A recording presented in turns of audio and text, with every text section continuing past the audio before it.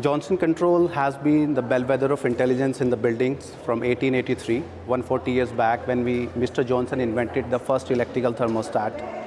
And we have more than 9,200 active patents in the smart building technology. We have carried the same DNA of innovation and built single pane of glass smart building platform called OpenBlue.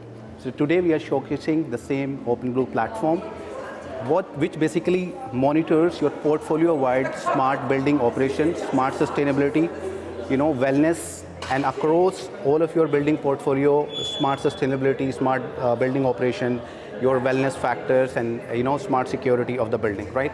What this platform does, basically it has a lot of apps within the platform. It has smart sustainability, utility bill manager, asset manager, space performance, right? The platform has been deployed across more than 3,500 plus buildings globally, right? If we look into the portfolio-wide performance of the platform, so it does monitor your sustainability performance, whether electrical consumption, EUI, water consumption. It does manage your asset performance across the portfolio or the building-wise as well, right? And then it also have the all kind of monitors alarms being monitored through the platform itself, right? You can also look at all the attention areas which are required in a particular facility or across the portfolio which you need to look at. If you go into the sustainability manager of the platform, where you can look at all the electrical energy performance, your thermal energy performance, and your savings against baseline through the platform itself.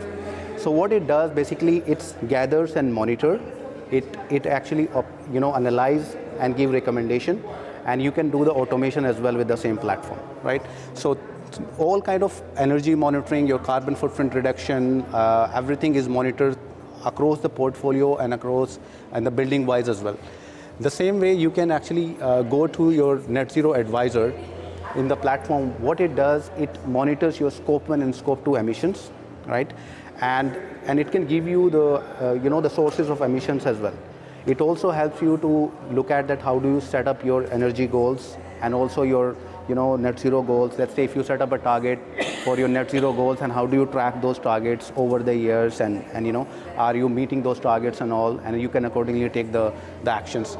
One of the important tool here within the platform is your performance advisor, which is basically AI and machine learning enabled logic. Let's say you look at any portfolio or the space, there are multiple parameters which impacts your performance of the space, whether occupancy, IAQ, your energy resources, and outside weather, right? So when you have multi-parameter scenario, and there is a trade-off between all of these parameters. If you want better air quality, you might have to pump more energy into the space.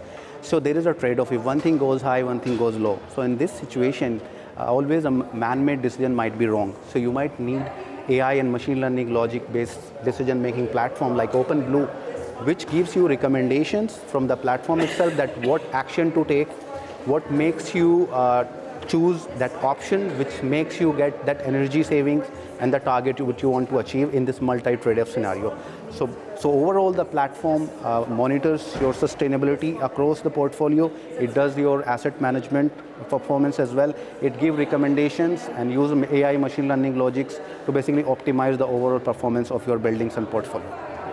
So if you go ahead and accept or reject, it can go ahead and just... Yes, you can look at different options and you can accept them and reject them, right? And because you have options given, if you are a different persona, like say you are a facility manager, your priority might be that you want more energy savings, right? And then you can easily look at, okay, how much IAQ score you can keep, how much energy savings you can have, and how much, what kind of action you need to take. Let's say you need to change a set point, how much set point you need to change. So all of those recommendations and comes through the platform, and you can accept and reject them through the platform itself.